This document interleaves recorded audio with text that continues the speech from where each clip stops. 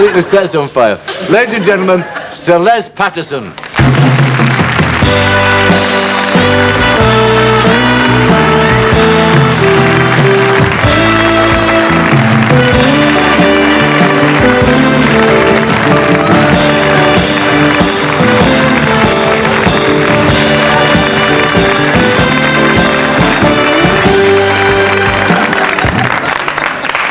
How are you, Jackie?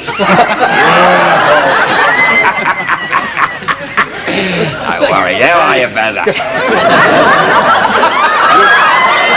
Sorry.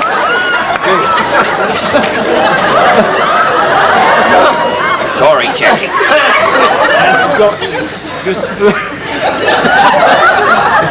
You're spilling all that stuff down your... Is that a new suit? It's a brand new...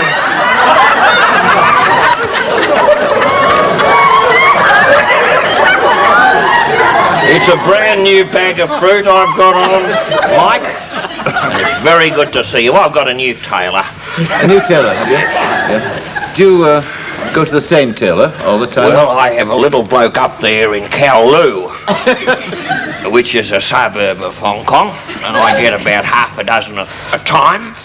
And he sends me a Christmas card once a year. That's nice, isn't it? Very, very nice indeed. And gives you a drink while he's making the suit. Are they impressed by your figure? Well, of course, the first time I had this little bloke, a lovely little Oriental fella, he was down on his knees with his mouth full of pins. Looked like a shark. And he ran the tape up my inside leg. You might like to do that later, Jackie. He said, what side do you dress? I think. What side do you dress? I said, no worries, just make it a bit baggy round the knees. That's what I said. Are you with me? I must say this to you, Sir Les, although I don't much like drawing attention to it, but you seem a bit tired and emotional tonight. Well, I suffer from permanent jet lag, Mike. In my job, you know, I'm whizzing all over the place. Bazza, you'd have the same thing. And I'm constantly having to do a lot of entertaining. I'm always dipping into my slush fund. And I have to entertain heads of state, you know, representing in so many fields, you know, the interests of my country, Australia, to which I drink this loyal toast. I'm not tired, though. I'm very fresh, as a matter of fact. I've just been on stage in Baz's show. I'm not a welcome person there at all. He asked me to be in the show, and then he, you know, looks at me, you know, down his nose. What brings you back to Australia, Sir Les? My roots. Your roots? I come back. Some people go overseas for their roots. Bangkok, you know, up there in Bali, all over the place. I come home for that. I do. I'm a very loyal Australian, and I've got a family. A lovely family, and they keep a pretty low profile. Lady Patterson. Lady Gwyneth, of course. Lady Gwen, yes, she... Yes. How is she? Oh, she's a... No, I haven't heard from her lately, but... Oh, she's a marvellous person, you know. She's tremendously loyal and... Oh, a former model. What former model, I don't know. A model for the monster from the Black Lagoon, I guess. She's not watching, I might say. She gets the news. I mean, she gets the newspapers, but they're always censored, like the newspapers in Prisoner, you know? Yes. They're like a doily when she gets them. When you... will you be going to England in an official capacity for the royal wedding?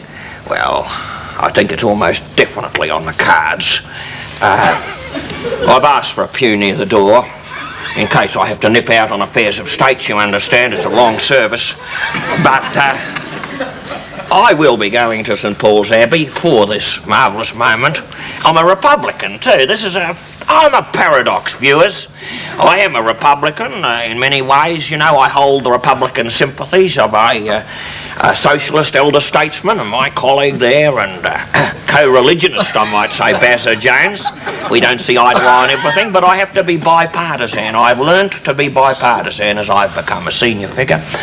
And I'm going to be reading one of the lessons, I think, one of the Gospels. In the Abbey? In the Abbey, in St Paul's Abbey, and I I'm translating one of them into Australian. I'm going to call it the Oz spell, according to Les.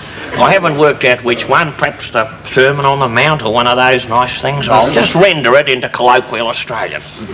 I think it should go down sensationally well. Very impressive, yeah. Well, what about while you're over there? Do you think that you might get the beckoning finger now that Charles has knocked down the Governor-General's job? I mean, you're an obvious candidate. Well, I was wondering when you were going to throw that at me, Mike. It's still very stum, you know, to use the Red Sea pedestrian expression. But it's stum. It's under wraps. This mustn't go any further. Right, viewers? No further. But I'm expecting any moment to be offered the GG job. Not that I have any... Oh, Charlie would be nice, but I don't know whether it's the popular choice. I think if there was a referendum, are you with me? Are you with me? If there was a referendum, I think the Australian public would go for the image that I project of the, you know, the senior Australian diplomat who's been around the traps. No worries. No, you bazzer. Luck to you, bazzer. And what's it like being such a public figure? I mean, you obviously have to watch your behaviour in public, and I mean, you must. Now, what about the journalists? You see, how do you deal with them? So journos. Well, they're difficult. You know, sometimes they get you in the gun. You know, you might have had that experience. You know, you're a big name. You're very, very good at your job. You're an ace, like. And as soon as they know that, you know, they start trying to pull the rug out from under you. No worries, we've had it in our respective fields, this little actress here. But, sorry,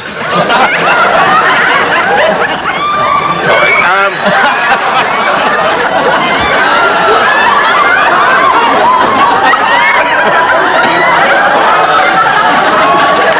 well, it's sometimes stiff competition, you know, the press.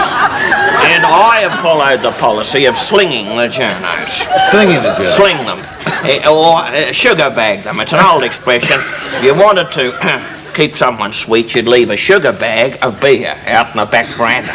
They'd nip around and get it. They'd be okay for a week or two. It's a policy in Australia. You'll find it yourself. You'll be practising it pretty soon. But of course, slinging the journos is sometimes a bit difficult when you're in the upper echelons of the political spectrum. You with me? And I have found, as a consultative person in the arts, in the capacity of directing where the arts subsidies go, which has been a big job of mine, I call upon, they say, look, Les, they say to me, pull yourself together, will you? I'm not here to be sniggered at.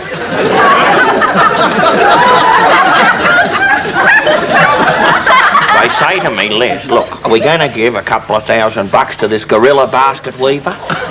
Or, you know, the street puppet theatre, or what are we going to give it to? I mainly say the journos, you see. You give the arts grants to the journos. Gough started it and it worked very, very well for him, no worries. Because bet your life, where there's a journo, right? You with me? In his bottom drawer he's got a poem, hasn't he? Or a play, or a scenario. He's got one of these things at the bottom drawer. Sling him an arts grant, you see. He'll be sweet for good. He'll be sweet for good. He'll vote for you. He'll put it in the paper. It's the new way, you know. It's the new form of sugar bagging. No. You with me? So that's for the moment, no, we're not finished. We're going to come back after this break, but we have to break for refreshments. Break for refreshments. I'll be in that, viewers. We'll be back in just a moment. See you in a moment. Stay with us. Stay with us.